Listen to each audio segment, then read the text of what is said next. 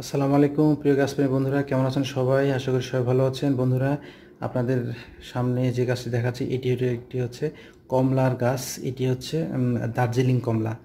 তো আপনারা এই কমলার গাছ কিন্তু বাংলাদেশের মাটিতে খুব সহজে লাগাতে পারেন এবং এই গাছের কমলাটা কিন্তু বেশ মিষ্টি হয়। অলরেডি বাংলাদেশে বেশ কিছু জায়গায় বাণিজ্যিক চাষ শুরু হয়েছে।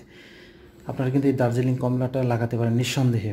তার কারণ হচ্ছে বাংলাদেশের মাটির জন্য এই কমলাটা খুবই উপযোগী এবং বেশ মিষ্টি এই কমলাটি।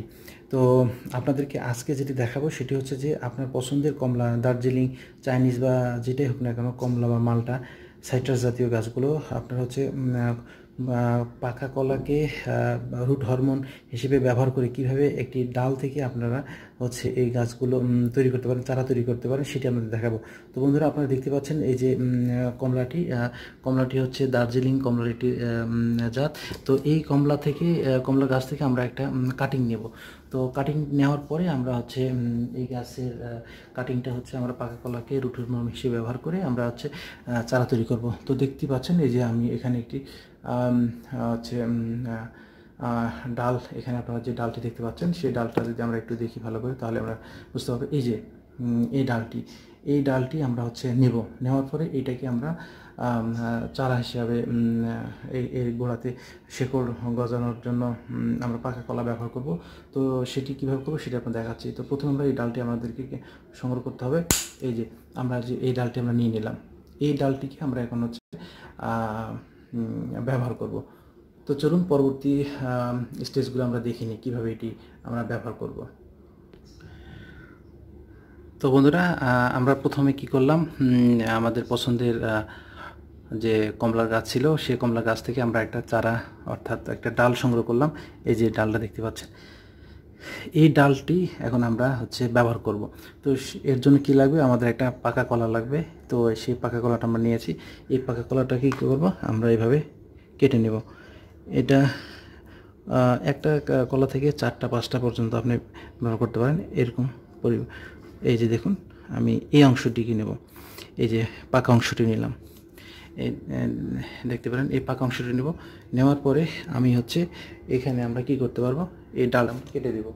তো এই যে পাতাটি আমাদের দরকার নেই, আর পাতাটা কেটে দেব।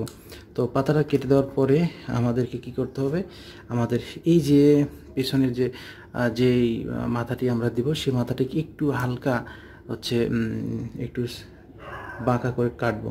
তো তাহলে হচ্ছে এখান থেকে রুটগুলো অর্থাৎ হচ্ছে শেকড় গজাতে সাহায্য করবে।